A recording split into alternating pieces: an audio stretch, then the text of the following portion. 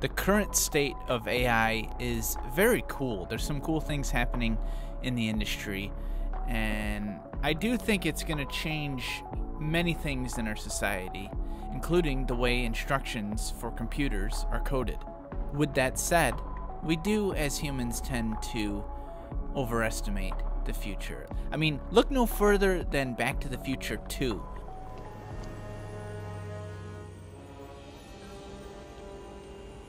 So it's like we overestimate how rapidly technology will grow, and at the same time we underestimate the sheer power of our analog brains.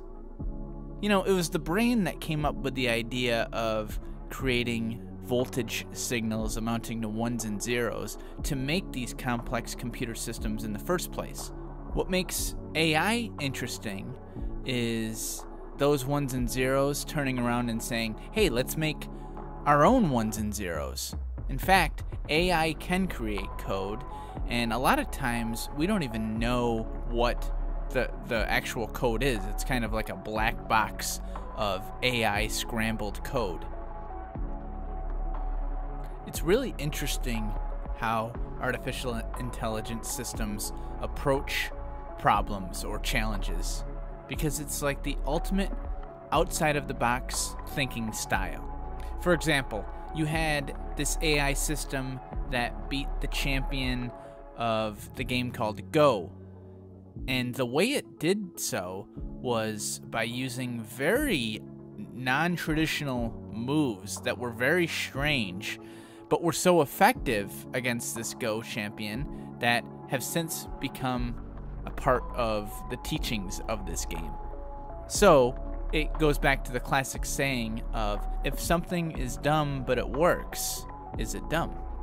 And I am by no means saying that AI is dumb. I think that AI can approach things to the benefit of humans in terms of the brilliance of being completely open.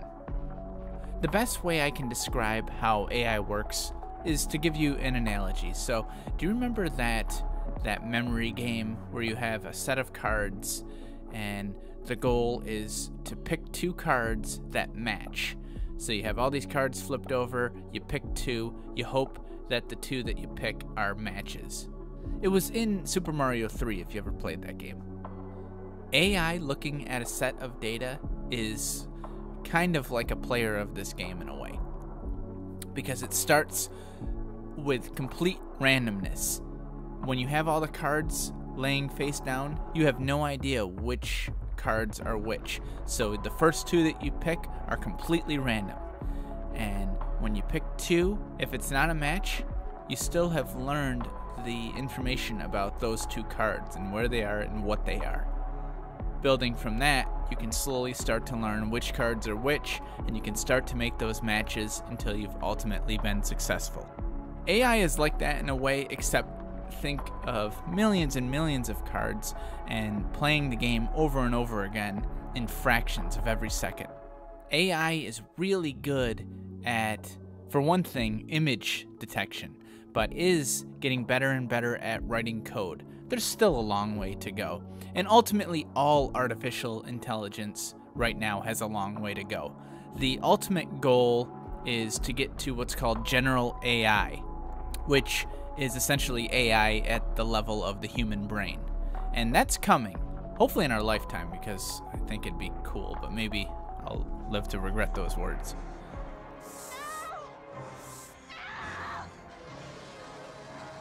As it is right now, you still very much need a human to guide these AI systems. And just like any tech innovation, things will change. The way we program will change.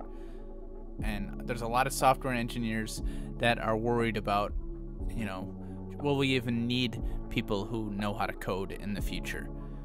I don't think the future is that grim. I mean, think about right now. There's AI that can build simple websites, and that leads to web developers saying, uh-oh.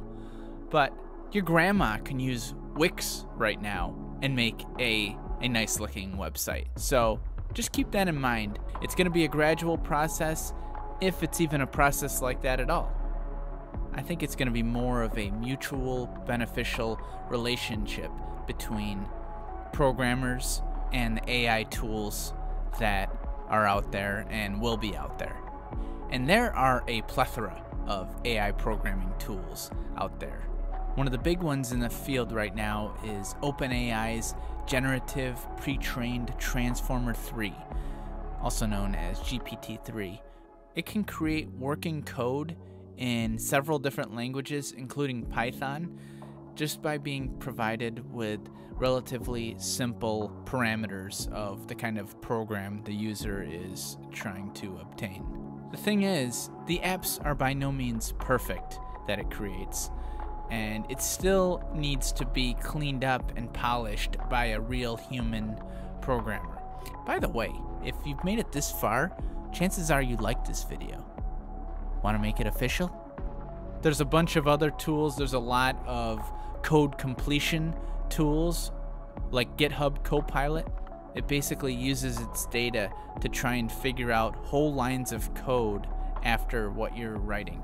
It's kind of like when you type into Google search, it starts to autocomplete what it thinks you might search, but in programming. So when you start to write a line of code, it tries to fill in the rest of the line of code that you're writing and beyond.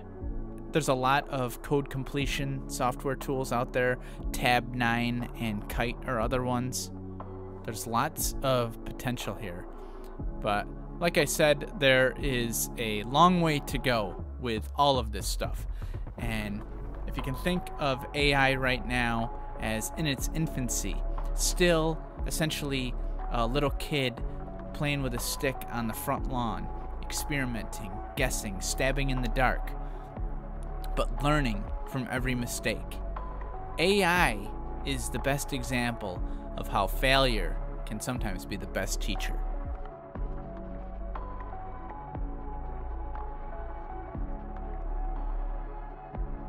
Thanks for watching this video today. If you want to learn more about topics like these, feel free to subscribe, and I will see you next time.